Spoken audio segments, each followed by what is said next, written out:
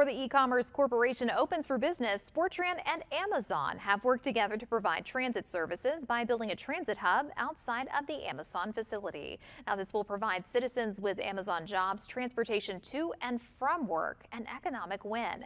Now, all along the route, officials are expecting between 150 to 200 riders per day. CEO of SporTran, Washington, says public transportation is vital to economic development.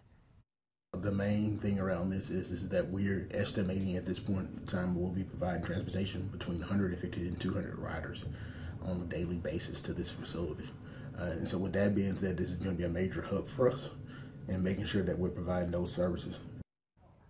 The Amazon routes will begin in the third quarter and are free for riders. Now, it is expected to be an express ride, and at this time the routes are still undecided, but we will give you the first alert as those details become available.